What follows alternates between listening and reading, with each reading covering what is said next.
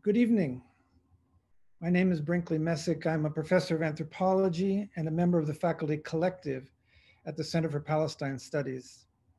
I would like to welcome you to a screening by the Center of Nizar Hassan's remarkable documentary, Tariq Sidi, My Grandfather's Path, or actually, My Grandfather's Way is the official title, I believe. CPS is very proud to host the North American premiere of Tariq Sidi, a film that has been lauded as a Palestinian Iliad. It seems that this is Nizar Hassan's second filmic visit to Colombia, the first being in Dreams of a Nation, an innovative Palestinian film festival organized by our colleague Hamid Dabashi in 2003, that led to a volume of the same name edited by Hamid and prefaced by Edward Said, which appeared in 2006. And to which Nizar contributed a chapter. The festival in 2003 was part of a larger, determined effort, still ongoing, to collect, catalog, digitize, and make available the products of the Palestinian filmic imagination. By my count, we have 5 of Nizar Hassan's previous films in our Dreams of a Nation collection listed on the CPS website, whereas the filmography list in the rear of Dreams of a Nation book lists 12 works for him. So we have more to go. The Center for Palestine Studies itself was founded in 2010. We are thus in 2020 in the midst of celebrating the anniversary of our first full decade as the unique university-based Center for Palestinian Studies in the United States. In taking stock of our many programming achievements, we recognize the particular success of Palestine Cuts, which is the name for the present film series, which has been supported since its launch in 2015 by our friends Jean and Ken Levy Church. In addition to the advice and participation of Hamid, who is the Hagop Kevorkian professor in the Department of Middle Eastern, South Asian, and African Studies, who will engage in the Q&A with our filmmaker Nizar Hassan tomorrow evening, and who, by the way, this is Hamid, has a new book, which is titled On Edward Said, that will be the focus of a discussion next Tuesday with Ahdaf Soaif, a link for which can be found on Eventbrite. I would like also to recognize the regular collaborations over the years of our colleagues James Seamus and Richard Pena, distinguished faculty members both at the Columbia University School of the Arts film program. From Nizar Hassan, we have learned that the story of his filmic career goes back to a movie theater, the Cinema Diana, in 1960s Nazareth.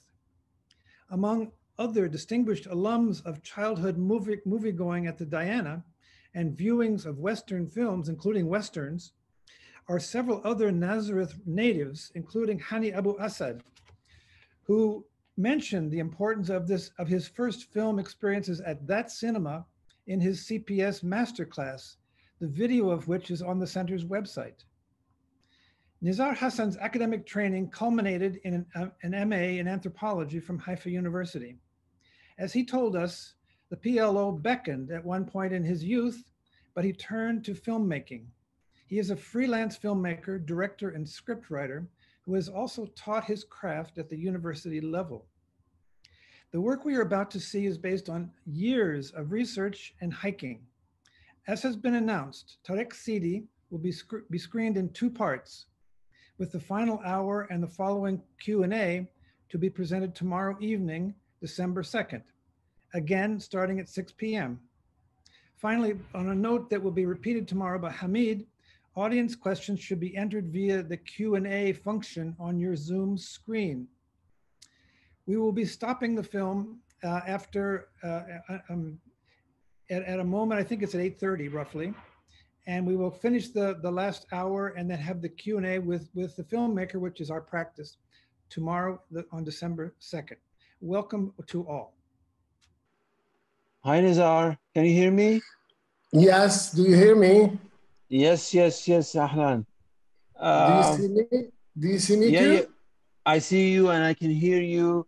but I wanted to hear more. I wanted to hear more Kulthum singing. Yeah, that's amazing. غدا ألقاك. Listen, the way that this Zoom has been organized, we can't see the audience, but I can tell you that there are scores of people watching, and it has been a spectacular success. And first and foremost, Nizar, let me welcome you back to Colombia. We welcomed you to Colombia exactly 17 years ago. We were both much younger when That's you right. first came came to Colombia. However, virtually, I very much hope very soon we can welcome you back in person to teach master classes, to meet our students and our colleagues. Let me first begin by thanking my colleagues for Center for Palestine Studies that has been now in operation for 10 years. This is the first decade. And thank my colleagues Brink and Simon for organizing this. It has taken a while. And also thank two of my colleagues in the School of the Arts, Film Division, School of the Arts, James Seamus and Richard Pena. They are part of the collective that we have here at Columbia and help us with our film events. Nizar, I want to jump into your film because we have audience and they want to ask you question. And perhaps the question on mind of everybody is for you to share with us the origin of this project. How did you conceive of this project? And what were some of the logistical issues that you may have had that which just don't see them in terms of traveling along the path of your grandfather, various parts of Palestine? And also something about the creative process from the moment that you were shooting the films and then when you were editing it, and the length of the film that now, fortunately, we were able to see the entirety of it. So talk to us a little bit from the conception of the project. How did it begin and how did it unfold? First of all, I should, thank Al Jazeera documentary because it's a production of Al Jazeera documentary, and I'm very, very proud that finally I could fulfill a dream that, sort of a work like this could be really Arab production, high quality, and whatever. So I really would like to thank the people of Al Jazeera documentary. Sort of, it's the idea evolved. There was many, sort of reasons how it evolved, and I could write really a book about it. But there is a question that I ask 24 hours every day, and I really mean it. How did we lose Palestine? That's the most painful thing. I'm hungry. I can't see anybody right now. Hello? Yeah, I'm here. Yes. Yes. Sort of, how did we lose Palestine? Why did we lose Palestine? And I'm angry, I'm worried. I can't believe that this thing had happened. And the second thing is, sort of, we fighting for what? Sort of, okay, we fight for liberation. First of all, liberating the Palestinian women and men. But there is, they call it everything. They call it issue. They call it narrative. They call it territory. They call it a map. It's none of those things. It's a home. And I wanted to feel and live my home. And the most horrible thing is that I can't leave my home. Because there is a colony being established, you call it State of Israel, to me it's a colony. And there is a colonizer that have a set of narrative that this is their, map and their country and their state. And this is, they inherited from someone or from God, I don't know. So I really wanted to understand, and this film is to understand things. And there's a lot of things that I understand them first time while I was making the film. When I say while I was making the film, means start the research. The research of hiking, I started actually almost 9 years ago. Nice. I worked a lot outside Palestine, and I decided that's it. I can't, go outside Palestine anymore. And I want to know and feel the body. I wanted to know the relationship between me and this home. Everywhere, mainly Palestinians talk about Palestine, but I never knew any Palestinian who know more than the area that he knows, if not only the village. So I wanted to know my home. And that, when I discovered the record of my father to my grandfather, and we were a very proud family because our grandfather established something unique in this village called Mashhad. And,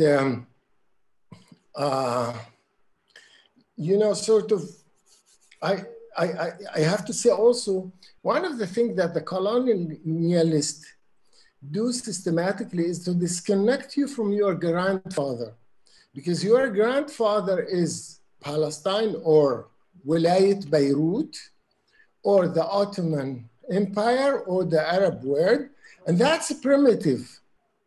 That's backward. That's, when Palestine was empty, and that's when, and that's when you don't have anything almost. And then when I heard my grandfather tape, I realized that, there's more than Palestine. His home is Wilayat Beirut. It's extended to Beirut. So I start understanding that one of the most dangerous things is to Palestinize Palestine. To Palestinize Palestine is to make a map, to turn home to a map, to make the home to a narrative, the reality called home, the relationship between a person and his home is a narrative.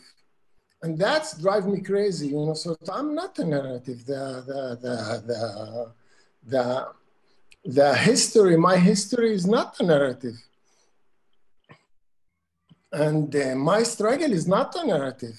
And I was wondering why I have to convince all the time the colonialists that I have the right to live in my homeland and that this is my homeland. I have to organize myself how to liberate myself, not to, of course I have to explain to him also that we can live together and all this thing, but I think this is something that I don't want to talk about it unless colonialism stopped and colonialists will agree that this is my homeland and we can live together without Zionism and colonialism. So please don't ask me, anyone ask me about this question because I'm not going to answer it, okay? I love my home because I don't think that it's the most beautiful place in the world. It's heaven because it's home. Everybody thinks that his home is heaven. So it's heaven, it's beautiful, and it's mine. And I love it, you know, so, and I have a very intimacy, even erotic relationship to this place, you know. Okay. And when I hike, and I still hike. Nizar, I was going to ask Yes. you exactly the point you made earlier, that Palestine has become, you criticize that Palestine has become a narrative, has become a metaphor, and rarely even Palestinians have seen the way that you just showed them the entirety of the landscape of Palestine, one Palestinian walking from one end to another. What was the effect of this on you yourself? Because you presumably this is the first time that you did it yourself as well. At the end of shooting the film, how did it transform your own conception of Palestine? No. I hiked Palestine much before, 7 years, 10 years before this thing. And I hiked Palestine according to my grandfather path or way. And the way I used when I was kid. When I was kid also, I used to hike, but we never called it hiking. You know, we always, you know, sort of went to hug the mountains. Every time I see a mountain, I go crazy. I have to climb there because this is mine. I have to be there. So the most crazy thing about this film is a criticism of the Palestinians. It's not a criticism of anything else, because, you know, sort of, I told you, I don't want to Palestinize Palestine. Palestine is a homeland, and there is no argument over this. There is a fight, but not an argument. And there is no compromise. There is a dialogue where we can live together or whatever, you know, sort of. But, you know, there is a word in Arabic called mabhur. Mabhur, I don't know how you translate it, but it's really seeing the colonialists, the European, the Zionists. Wow, they are so, you know, amazing. So, you know, sort of, those two guys who travel to make a report about, you know, Palestine, they were really amazed by Zionism, amazed by European. They studied also in the Sorbonne. The character Rashid in the novel of Herzl. You know, I talked about a lot of people, Palestinians or people of Ottoman Arabs or Arabs who live here, how they were really, you know, this guy, I don't want to mention his family name because maybe it will create a lot of problem right now, who was the mayor of Jerusalem, who went and agreed with the Zionists and the English colonialists that this land belonged to the Jews. Sorry, to the Zionists. There's a huge difference between both realities. Okay, how come? You know, and there's many articles, mainly non-Palestinian articles, how those guys, you know, were amazed and mabhurin. I hope if anybody knows how to translate this to English, can translate it.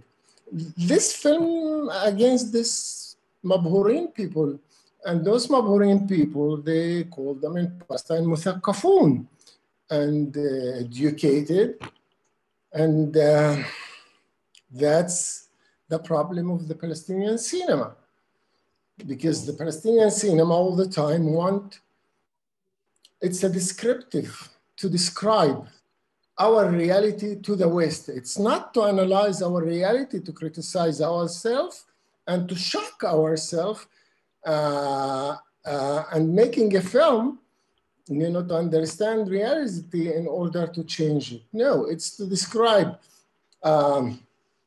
poor reality, victim reality, asking for help and charity. And Nizar, we have some questions that I want to incorporate them from the audience. As you know, this is the premiere of your film in United States, and hopefully it will be seen by others more in US, in Europe, and so forth. One of the questions that now is asked is, has any thought been given to creating a study guide for the film with maps and historical data, namely the way that you were Yes. looking at maps. So there are Palestinians who live in US, there are Palestinians who live in Latin America, and when they watch it, they would be good to see alongside with maps, with historical data, etc., that they can follow your story as you move on from your parents, from your grandfather. Yeah, I wanted to say two things. One, it was on purpose that we don't want to make it like an educational film. So we show the map and we travel from here to here by the map and things like this. Because films is an emotional statement. I use this data, which is, academic and historical data, to enforce the emotional reality, but not the academic or this reality. Second, I wanted not to put a map and things like that, because in home you don't use map. Then then this is not a film for us home. You have to see the reaction of Palestinians living in Palestine to this film. It's unbelievable. Unbelievable. None of them mention why there is no map or etc. etc. Second, I don't believe in this Palestinian map. And in purpose, I talked all the time about Wilayat Beirut province. That's the homeland of my grandfather. And I think this is the biggest one that colonialism had made in Bilad al-Sham. See? Now, in terms of all the information, all the studies, I really still trying to raise some money to build a website for the film where you can see all the references. I don't have them. That's the only problem. Well, this film, I really have to say that this film made with sort of the budget of this film in America, it's for 10 minutes. The budget of this film in the colony called Israel, it's a budget of half-hour film. And with this, I have to go and make this film. And I know, sort of how much I invested, and et cetera, et cetera. And that's it. That's the reality. And I don't think if I can make any other film, because I don't want, sort of, it's impossible. It's really impossible. So all the time they ask to do this and that. Unless you want to make films that the European want them to explain to them the way they want, or Americans or Western, the way they want to see, this homeland as an issue or narrative. The distinction, Nizar, that you make between a film that is not with map and for explaining things to non-Palestinians or even non-Arabs is quite evident. This is a emotional film. This is a personal film. This is a film by a Palestinian claiming his homeland. One question that I just saw somebody has asked is the impact of walking, that you opted to walk as opposed to drive or as opposed to any other mechanism. What was the impact of walking, and also having your sound engineer walk with you and having natural sound design? Could you talk about that a little bit? Yes, first of all, sort of, I don't know if it's a good metaphor or not a good metaphor, but I thought that this is Don Quixote, That's what I thought about it when the sound engineer. The second thing, you know, I always show the crew in my films to tell that there is no documentary, that there is no, you know, all this objectivity and nothing. And I don't think we have to live in an objective reality. We have to live in an interactive reality, in an emotional reality, in a lively reality. So in this sense, you know, that's why I thought, you know, sort of the sound engineer should be with me, you know, mainly Don Quixote, yeah? In terms of cars, you know, sort of, sorry? I just wonder how far are you willing to carry the metaphor of Don Quixote, and your sound engineer is Sancho Panza. So is your claiming Palestine quixotic, is just imaginary, delusional? No, the film making this way, the making films this way is a Don Quixote. I see. Not claiming Palestine, because claiming Palestine is absolutely not dependent in those, you know, sort of elite and educated. It's depending people that I meet every day. I'm living in, I went back and I live in my home village. And I see the people here, you know, it's a total different perception and reality than talking to, you know, sort of people who want to explain all the time our case. I'm not the case. You know what I mean? No, you're Nizar Hassan. Nizar, I have a question from our friend and colleague Nadia Yaqub. She curated a film festival for us last year on Gaza, themes that had to do with Gaza. And her question regards your aesthetic choices that you made, specifically your choice regarding pacing, editing, camera focus on you and your crew, etc. In other words, I want to add to that, how much of this was scripted and how much of it you did during the editing? It's all scripted. There's nothing that it's not scripted. Script things is not to write down script in I don't write. I write really some notes, but all the script, all of it, in my head, and where the camera stands, the size of the frame, the movement, everything is what we call shooting script.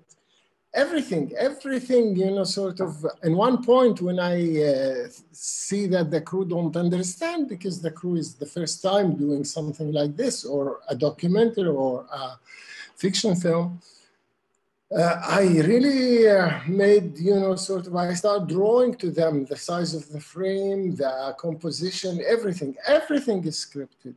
And I don't believe that there is anything that it's not scripted. The thing is that whether your script works or not work, most of the films, you know, in documentary, if they are films, works. But I think there is, not most, but many think that documentary is journalism. Even they conceptually, you know, sort of separate between journalism and cinema. Documentary, I think they don't understand how this function while you making the film.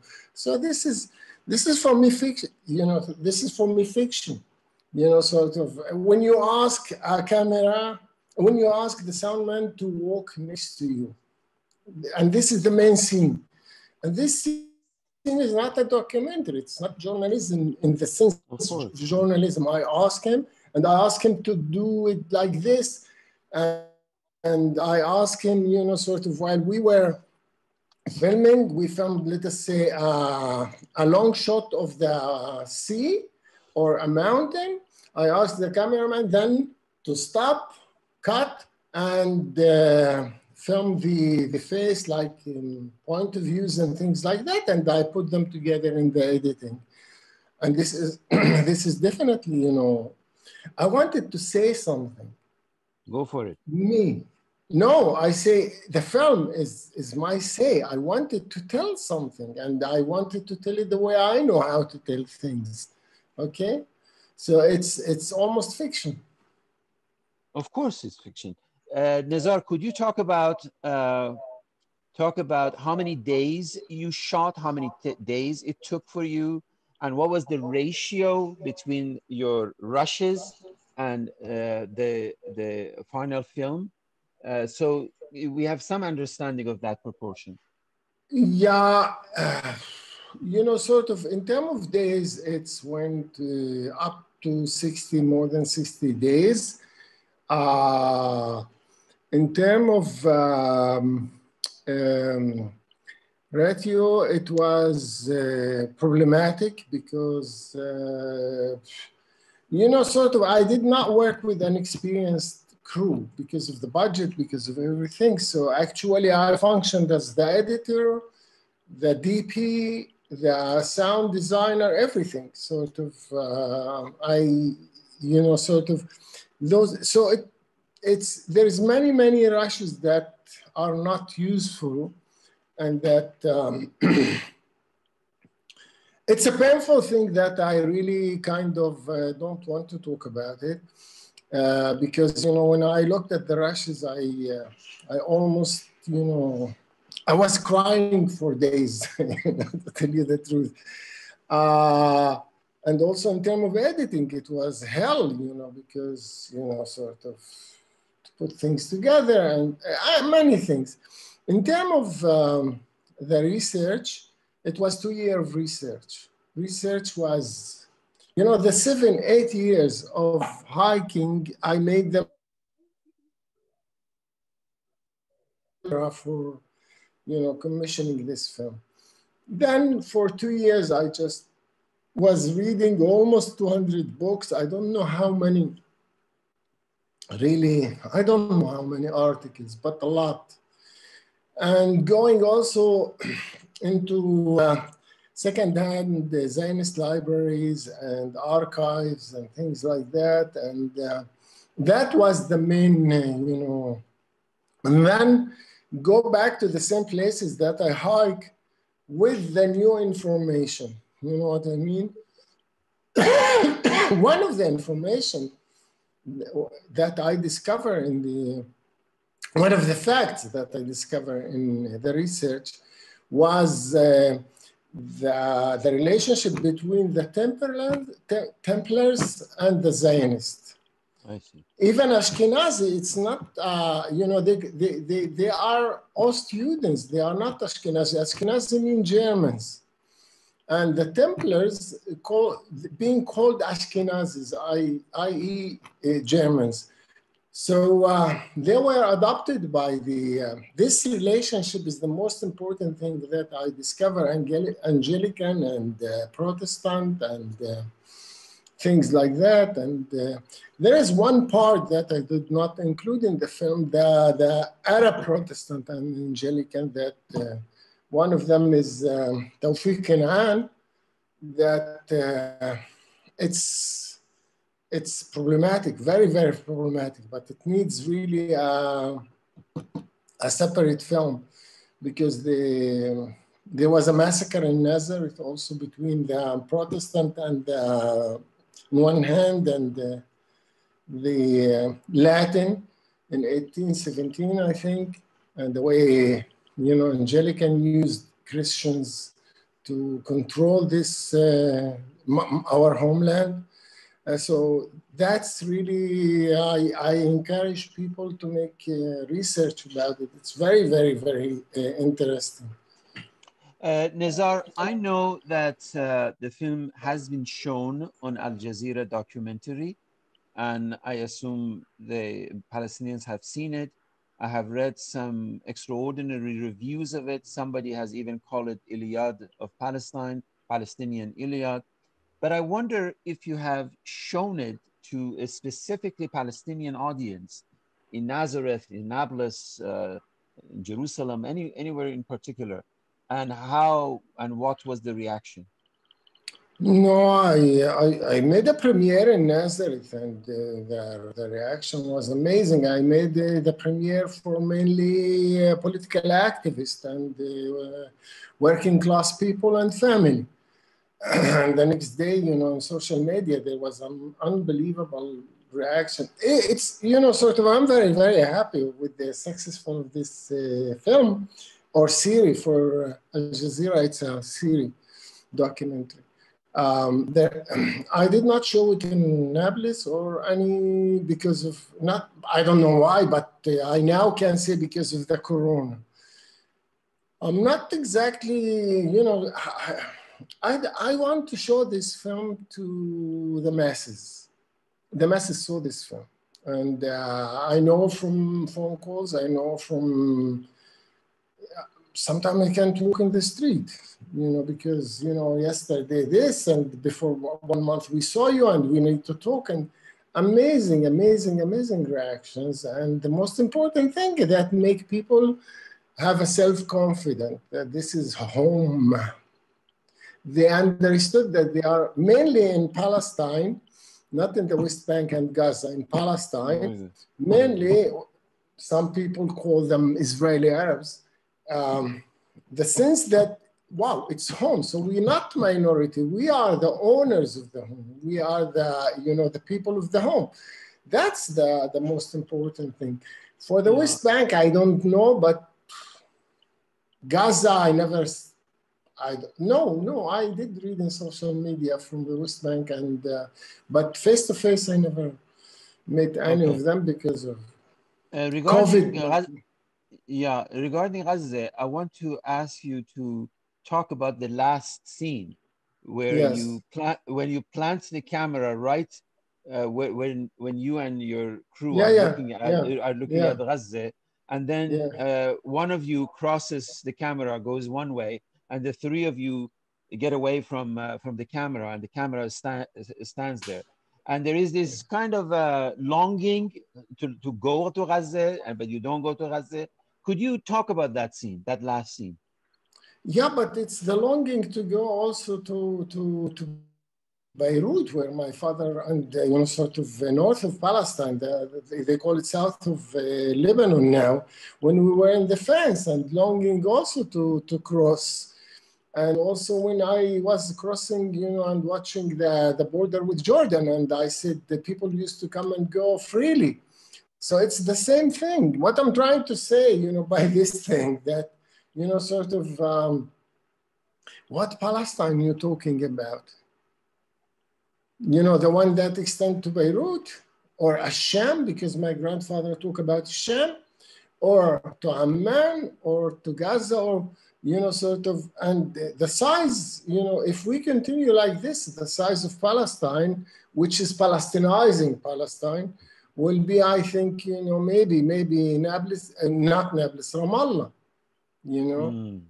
So it's not about Gaza or only. It's about, you know, the map. It's about the dangers of the map, about the dangers of talking about territory. It's like, you know, exactly like humanity until the capitalism used to talk about home as home. Now we talk about it as real estate, you know? Yeah. So home is not a real estate. Home is not a territory. Home is not a map. Home is not a geography.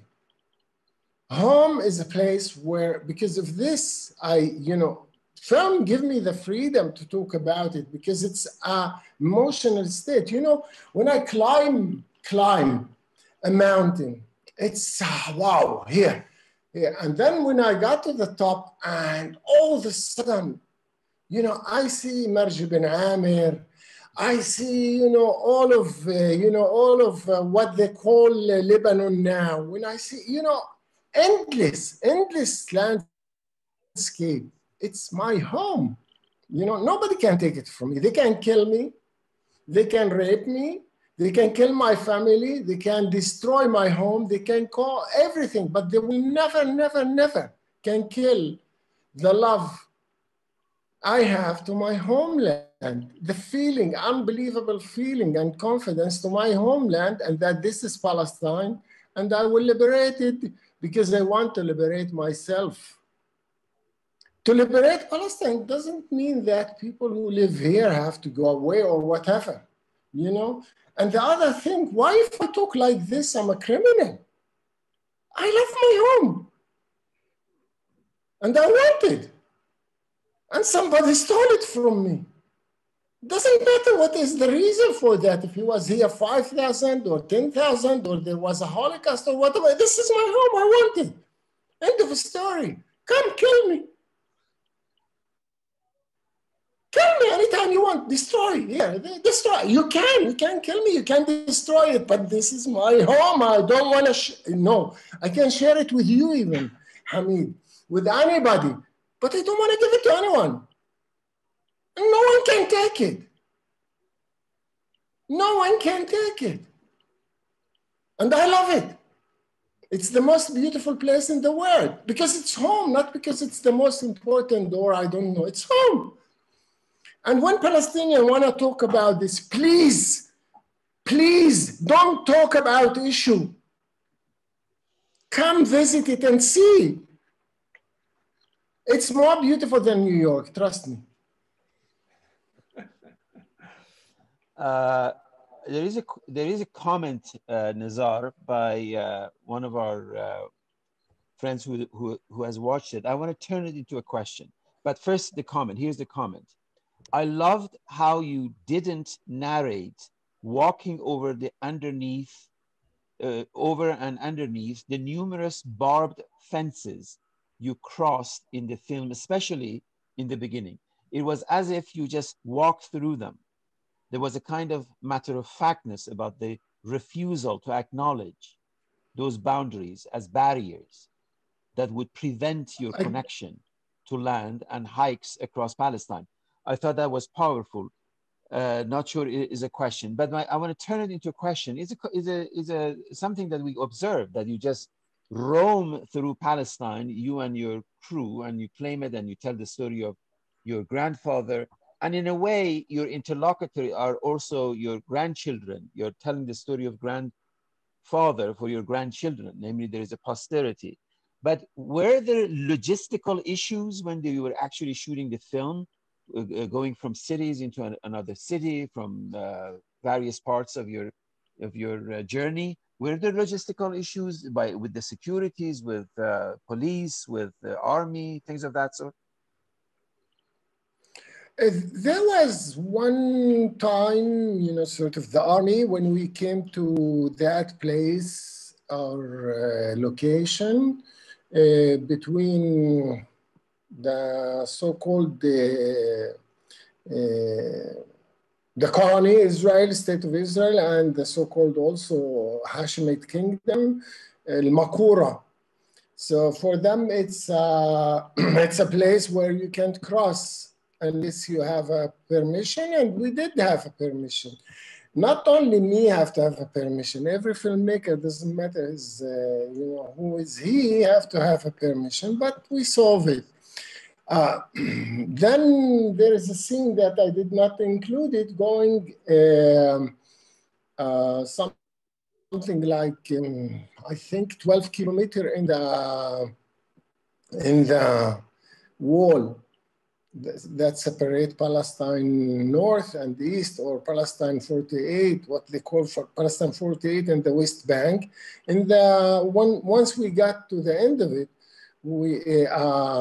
the soldier came. They were very friendly, actually. No, there wasn't, you know, sort of, nobody, don't think about those things. The obstacle is not those obstacles. Palestine, you know, Israeli never, Zionist Israelis never, it's really a democracy, you know, hey, democracy, yes, free speech, everything. But it's occupation and colonialism. So we don't have those kind of obstacles of, you know, and also to tell you the truth, there is problems, but I don't like to talk about them because, you know, like I know that, you know, I'm a Palestinian under colonization, under occupation, and probably it's nature that some problems will, but they are not crucial. Nizar, let me ask you now, we see you in your home with your library behind you. Tell us about what is the life of a Palestinian filmmaker in Nazareth? Beginning by, what is it with Nazareth? Is it in the air? Is it in the water? All these magnificent Palestinian filmmakers come from Nazareth. I lost you. I'm here. Can you hear me? Hamid, I lost you. Oh, okay. And I hear you, so please. Okay. Ask I it wonder, again. yeah. I wonder if you could share with us what is the life of a Palestinian filmmaker these days in Palestine, in Nazareth. What do you do? What do you study? What do you teach? What is your next project? How do you anticipate going to film festivals? How do you connect with your audiences in Palestine or outside Palestine? Just talk about your place as a Palestinian filmmaker and how you connect to the rest of Palestinians, both in diaspora or in Palestine, and with your life as a professional filmmaker. How can you travel freely? Can you connect to your colleagues freely? Talk about that. First of all, you know, sort of, this is my office. It's part of my, part of my home. I can only talk about my experience now. You know, sort of, in 2000, with Anne-Marie Jasser, we were sitting down in a coffee shop. And before that, I started with other colleague. And I said, we have to boycott, to make the boycotting, you know, all those events that show, always, at that time, they always wanted to have Israeli-Palestinian cinema events all over the world. And so we have to boycott all those events, and we have to start saying loudly, enough with all those things, and enough with people not recognizing us as independent filmmakers. Okay, that's one thing. The second thing, I talked to her about the fact that when I proposed one of my films to a European station, it was Channel 4, and Arte, they told me that they had enough Palestinian films. So I was shocked because, you know, I didn't know that much of Palestinian films. So I asked them to send me the list. So all were made by Israelis, Eyal Sivan and all these guys that, you know, sort of, we love to love, you know. So I said, they are not. They are Israelis. If they have, you know, sort of supporting freedom and things like, it doesn't mean that they are Palestinians. So that time stopped asking any money from any institution, or Zionist institution supporting films. Then I learned that European and Zionist is not that different. And so I decided personally not to finance my films by Arte or any other European or American. And I start with Al Jazeera. So I made 5 films actually with Al Jazeera.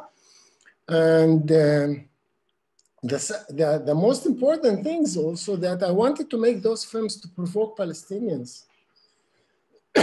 I don't want any, you know, you can make films that the world support you or Europe support you, whatever. I wanted to provoke ourselves, us and the Arab world, Syrian, Lebanese, Egyptian, etc., to create a discourse, a new discourse, etc. So with this choice, I'm not sure that I can make the next film. I'm sitting down here, I don't know if I can make the next film. I never knew, you know, when I worked with Europe and the Israelis, I knew the formula how to continue making films. But that formula is something that coming to oppress me and oppress my emotions and oppress my reality. So I don't want it. I don't want to explain to any German that, you know, sort of I am with peace and only want a small state next to Israel, you know, or whatever. So, Nizar, do you anticipate, do you envision sometime soon the emergence of independent Palestinian producers and institution that will finance the independent of Israel, independent of Europe, independent of Al Jazeera? No, because it's not a question of money. It's a question of how we perceive ourselves, how we think, what do we want? You know, I think most of the Palestinian cinema and the intellectual are middle class, and the only middle class that they can enter is the European or Western middle class. So by this, you know, it's a question of consciousness. It's not a question of money, because, you know, with this really 10 minutes budget, American, I made 3.5 hours with a lot of problems, and it's going on, but I made the film. It's not a question of money. It's important, the question of money, but it's a question of consciousness. You know, sort of, I don't want to say, I really could succeed. I really could succeed in Europe and America. And one day, maybe I write my memories, and I write who offer me what. And I could now be one of the, I don't know what. I don't want. I'm a political person. I want to liberate myself. And I want to liberate cinema. For me, cinema is an aesthetic statement, beautiful. I love cinema. I can't live without cinema. But cinema is insignificant if it's not a political instrument to liberate a human being. As an individual or group or nation or whatever you call it. And with this vision, I don't think, you know, sort of, I'm very optimistic about, you know, Palestinian cinema, if there is a Palestinian cinema, because I'm not sure there is Palestinian cinema, there is Palestinian filmmakers, but Palestinian cinema in terms of producers and audience, I'm not sure about it, you know? Well, I'm sure about it because I wrote a book on Palestinian cinema in which you have a chapter. So you can't tell me that there is no Palestinian. But Nizar, let me ask you one final question because we're running out of time. What about? And I want to go to sleep. I want to go. Yeah, exactly. But this one, just one quick question, Nizar, which is concerning the new technology, the new digitized media that we have. Has that have any impact? Digital camera, digital filming, digital. I mean, right now you can make a film on your iPhone. Have those or watch a movie on iPhone? Right now, I'm having this conversation with you, and many of our friends have watched your film on their laptop or iPad or even iPhone. Have these technological changes had any effect on your creative mind in terms of how films can be made, especially as a political, as an art of protest? Still from the old generation who went to cinema and was in ecstasy when he saw the big screen, and we went out and talk about Fellini and we talk about Scorsese and we talk about those. So I still think in a big screen.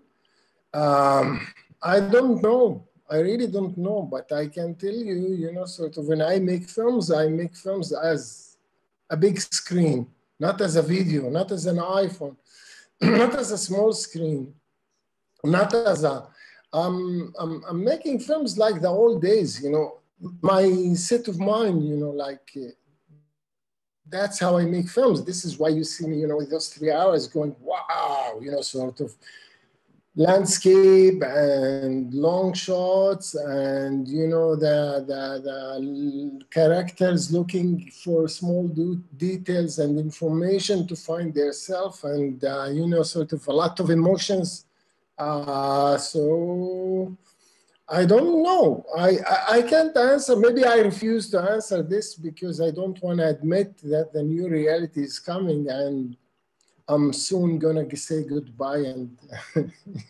other will make films, not Yeah. me. Well, as you know, I'm even more a fanatical antiquarian. I'm 10 years older than you. So however fanatical you are about old-fashioned cinema, I'm that and even 10 years older. I want to thank you, Nizar, first and Again, foremost I want to thank you for sending me the film, for allowing me the pleasure of sitting and watching it in one go for 3.5 hours. I want to thank you for allowing us to premiere it here in the United States. I want to thank you for the magnificent body of work that you have produced since the early 90s. You are a magnificent filmmaker. You are privileged to know, and very, very much on behalf of my colleagues and friends and audience here at Columbia and in New York and across the country who have joined us.